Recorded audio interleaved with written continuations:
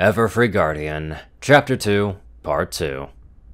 When the sun was almost directly above him, Nate could feel the ground tremor. Looking down at one of the few apple baskets left in the orchard, he saw how they began to vibrate, and then violently shake as the tremors worsened.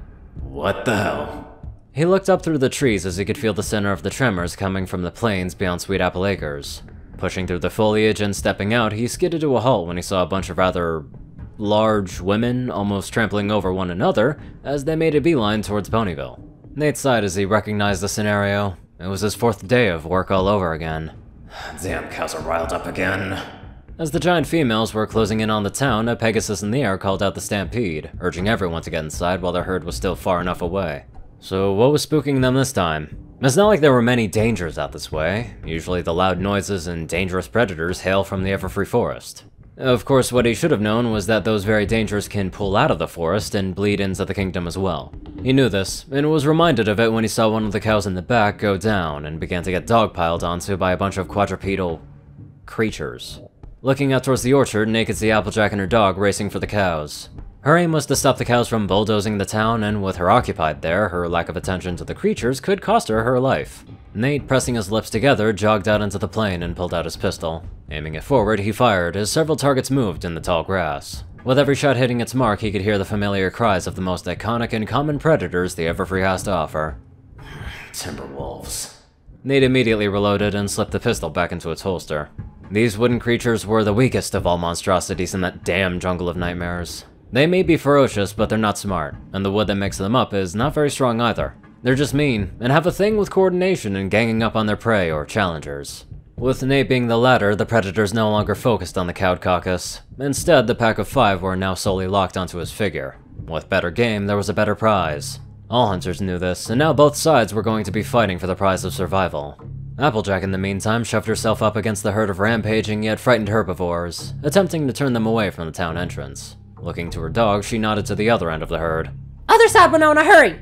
The dog slowed herself, turning and rounding the back of the herd. Squeezing them together in a thin line, both Applejack and her dog were able to slow them enough for the former to bring out a lasso and ring the leading cow.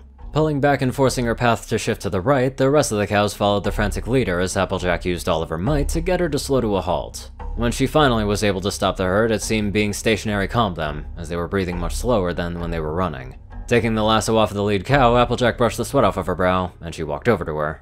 Whew! Now, what was that all about? At first, the cow only mooed back at her, but at the sight of Applejack's risen eyebrow, she cleared her throat.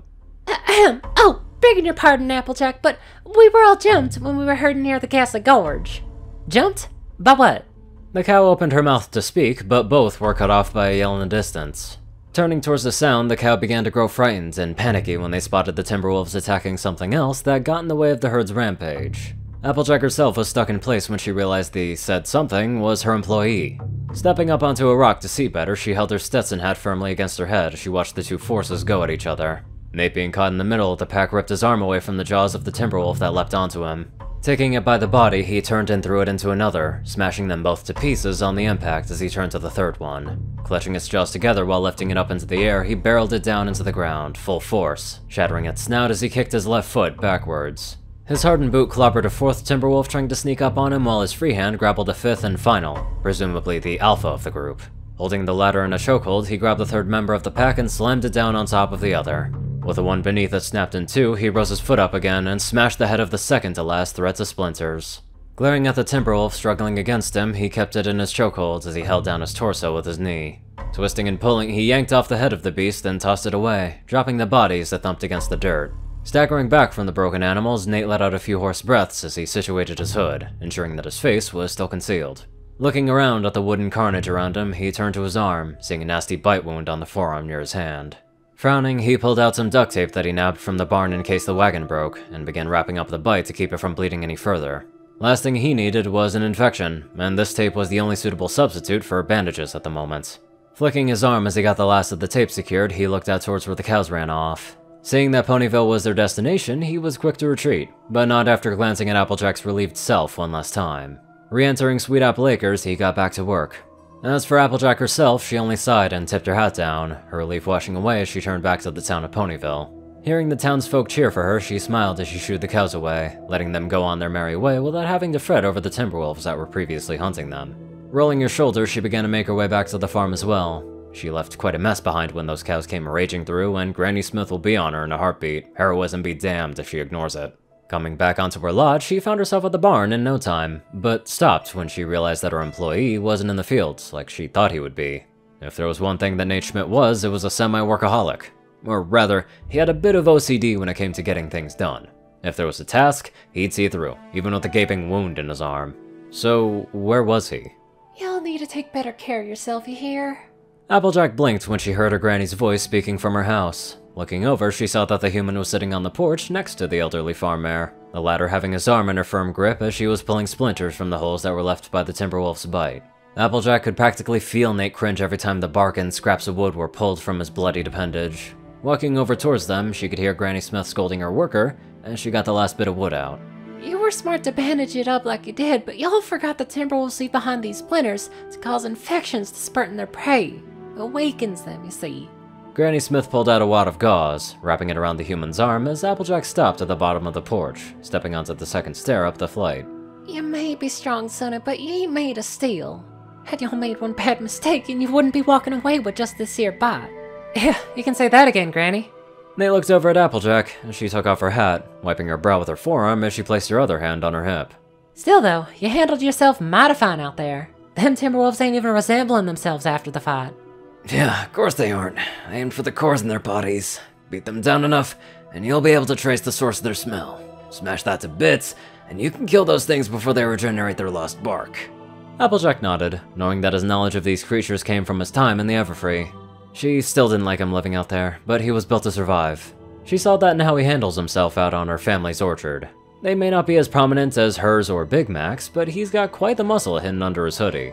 And with his experience in surviving the dangers of those wicked woods, there was no better creature in Equestria fit to live in those harsh conditions. Nevertheless, Applejack cared for her employee, viewing him as just as important as her family and friends. So when she saw the blood quickly soak the gauze, she was ready to give him slack.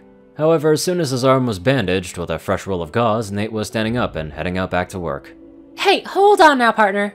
Applejack grabbed his shoulder, stopping him from moving on. Big Mac and I can handle the load. Why don't you take the rest of the day off? I'm sure Fluttershy would appreciate the company after that stampede earlier scared the wits out of her. Nate looked up at her, then out to the baskets that he had yet to pick up.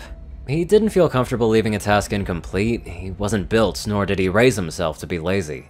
Though Applejack seemed adamant that he'd take it easy, and judging from the light squeeze that he felt on his shoulder, he knew that she was only concerned about him, and wanted him to be safe and healthy, all things considered.